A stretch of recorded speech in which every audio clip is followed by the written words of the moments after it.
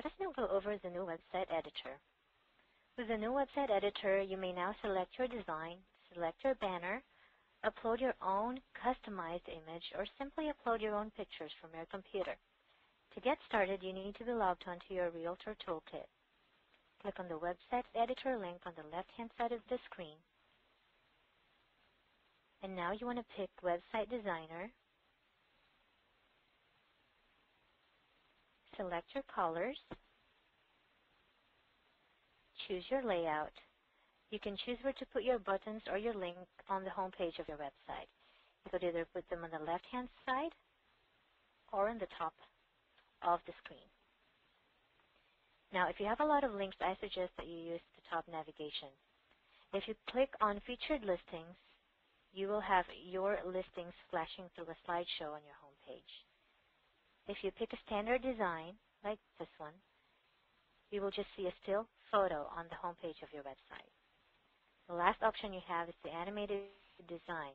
If you click this one, you will be given a bunch of beautiful pictures to post on your home page through a slideshow. This can be chosen if you don't have any listing or simply if you just want pictures instead of your listings flashing on your home page. I could preview the design, or I can just hit Next to go to the next step.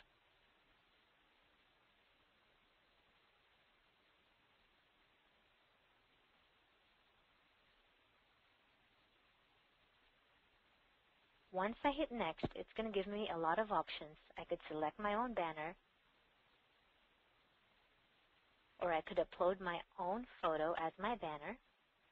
Then I could select my animation since I selected the animation design option. Now, the banner is up here. If you want to show it, you need to keep this checked. If you want to show the text on your home page, click on Show Footer. If you don't want to show it, you can uncheck it. If you want to change the text on your home page, click on Change.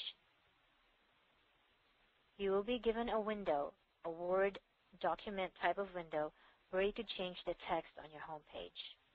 You could put images, change the background color, format your text, do almost anything that you want, and change it on your home page. Click Save.